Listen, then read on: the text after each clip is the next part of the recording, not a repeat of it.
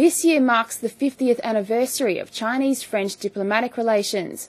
In a look back through the Sino-French relationship, China's senior diplomat Wu Jianmin has praised the ongoing cooperation between the two countries. China View has more. China's senior diplomat and former Chinese ambassador to France, Wu Jianmin, recalls the day China and France established their diplomatic friendship. It's no exaggeration to say that when China and France established diplomatic relations in 1964, it was a diplomatic atomic explosion. The 1960s was a bipolar era when both the US and the USSR were unhappy to see this scenario. Wu explains the diplomatic difficulties China faced during the early 1960s. China had fallen out with the Soviet Union, and China had sponsored Vietnam in its fight with the United States.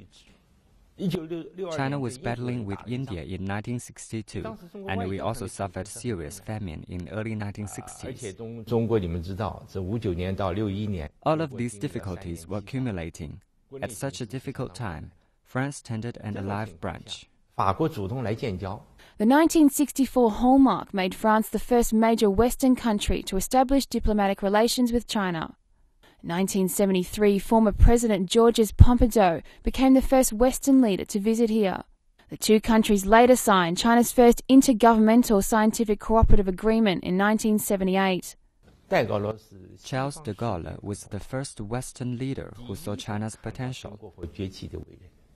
He said China would be a big economy. Over the 50-year friendship, China's trade volume with France has increased from $100 million in 1964 to over $50 billion in 2013.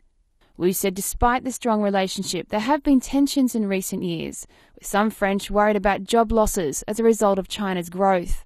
This is caused by globalization. China has utilized its population advantages.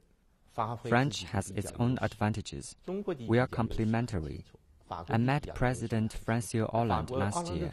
He said the French government sees China's rise as an opportunity rather than a threat. A series of celebrations is planned in Beijing and Paris to mark the 50th anniversary.